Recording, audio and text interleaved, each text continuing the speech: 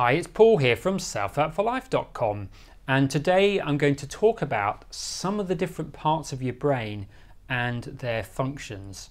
Now I'm going to focus on the parts of your brain that affect your psychology, your mindset and your emotions, and also by knowing some of the terminology, these different parts of the brain, you will know what they mean if you come across them in other videos or other books that you're reading.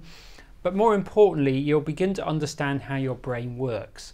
So when you have an experience, maybe an emotional experience or a fear response, you'll start to know which part of the brain that's coming from.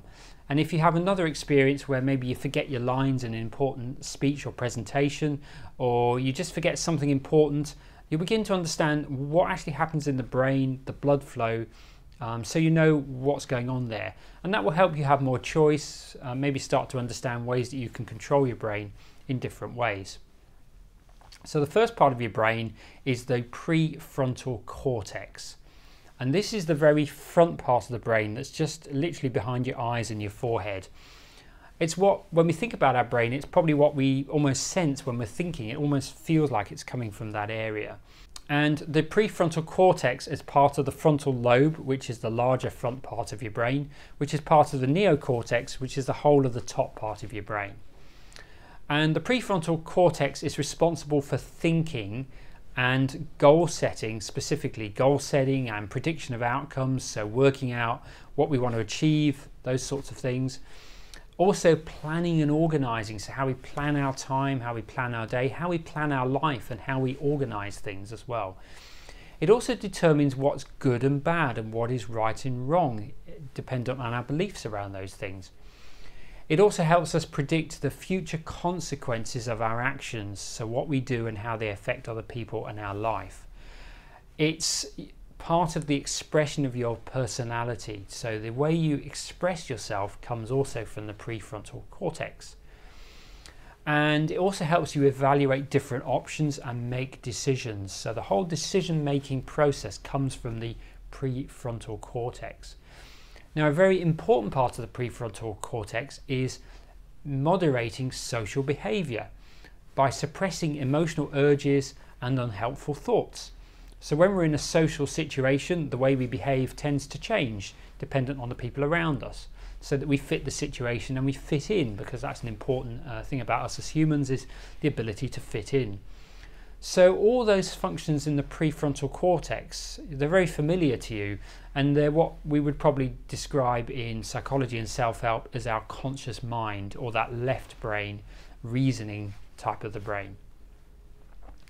Now, before I cover some of the other parts of the brain which are more emotional, I'm just going to talk a bit about the limbic system, which is the nervous system that really all those parts of the brain reside in. So the limbic system is really your center for emotional responsiveness. It's where motivation comes from, also where memory formation comes from, and all the mechanisms that keep us safe. So we have sensory perception, time perception, that all comes from this area. Our attention span, our consciousness all comes from the limbic system as well. And the main parts are the amygdala, the hippocampus, and the hypothalamus. So they're the main parts of the limbic system, and they're all very, very closely connected to the prefrontal cortex that I was talking about a moment ago. And what's very interesting is exercises such as meditation and mindfulness improve the connection between the prefrontal cortex and the limbic system. So it's strengthening those neural pathways, those neural highways between these two different parts of the brain. So that's a very scientific reason why meditation and mindfulness is really good for you. So let's talk about the amygdala now. I've talked about the amygdala in a few other videos, so this was actually where the inspiration for this video came from. I thought it'd be really good to actually just talk about these parts of the brain in more detail. So the amygdala is the emotional processing part of your brain. So you receive incoming sensory input, and the amygdala is what gives you an emotional response. And it's like your early warning system for either a perceived threat or even an actual threat. And it's a much more unconscious part of the brain. Now there are two parts to the amygdala. There's the left side, which deals with responses of a positive and negative nature, and the right part, which deals predominantly with negative emotional responses.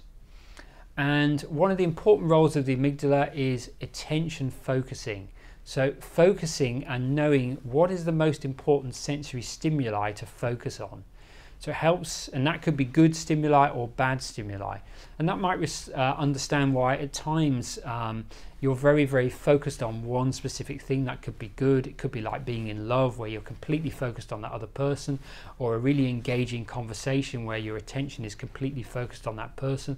Or it could be some kind of fear response where your mind is completely focused on getting away from that threat. So the amygdala really holds the attention and what you focus on, and it determines from all the different things that are going around that we're experiencing with our senses, it works out what to focus your attention on. And it also activates the stress response for dangerous stimuli, and I'll talk a bit about that more in a moment. Another interesting thing the amygdala does is it evaluates facial expressions, and it then sends that information to the prefrontal cortex. So when you notice someone happy, smiling at you, it's the amygdala that picks that up first, and then you get that thought about that person.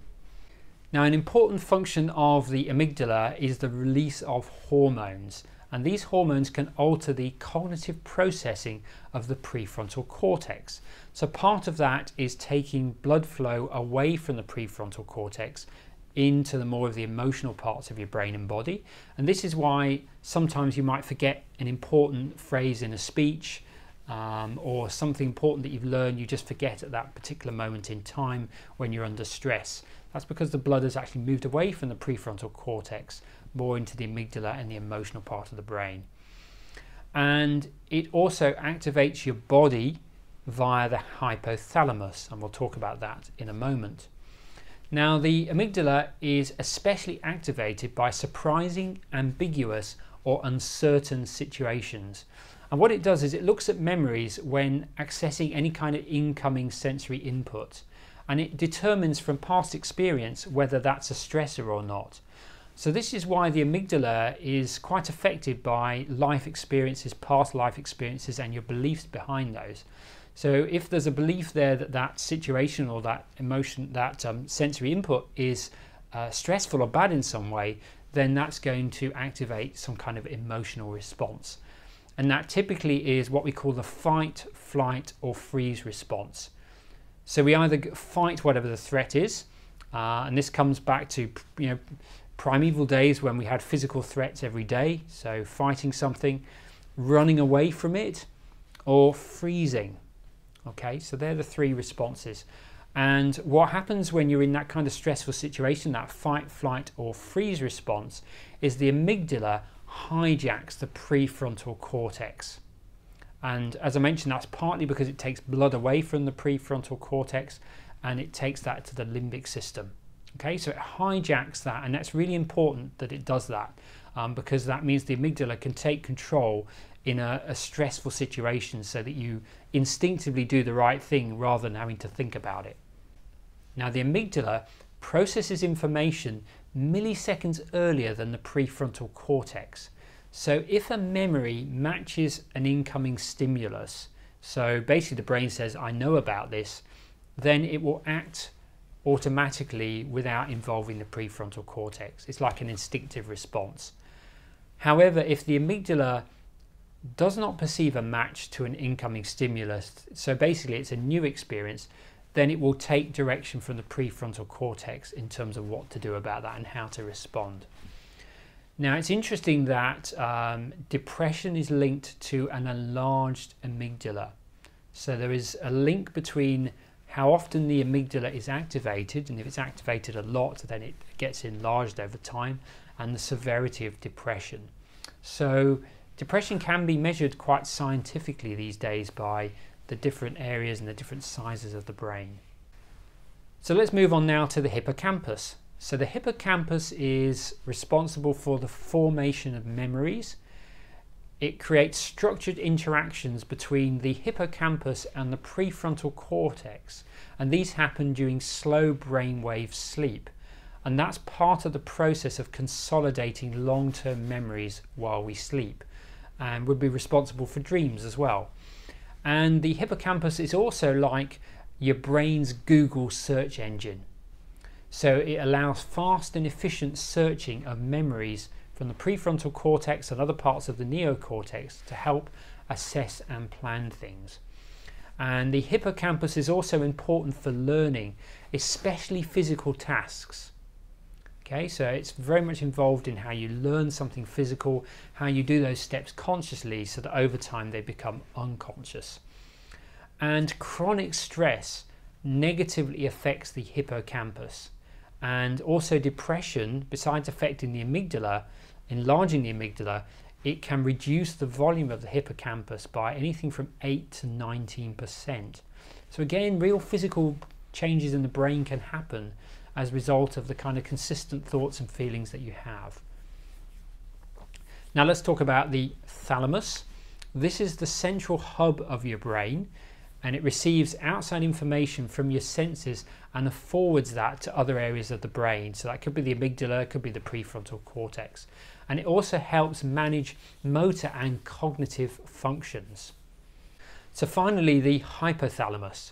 Now this takes input from your senses via the thalamus, and it's closely connected to the amygdala and the hippocampus. And it helps control and monitor a number of vital processes, and these include your metabolism, so how quickly you digest food, your circadian rhythms, so that's what affects when you feel sleepy and when you feel wide awake. It also affects the quality of your sleep as well, so the amount of deep sleep and things like that. It tells you when you're thirsty. It controls your body temperature and your feeling of hunger as well.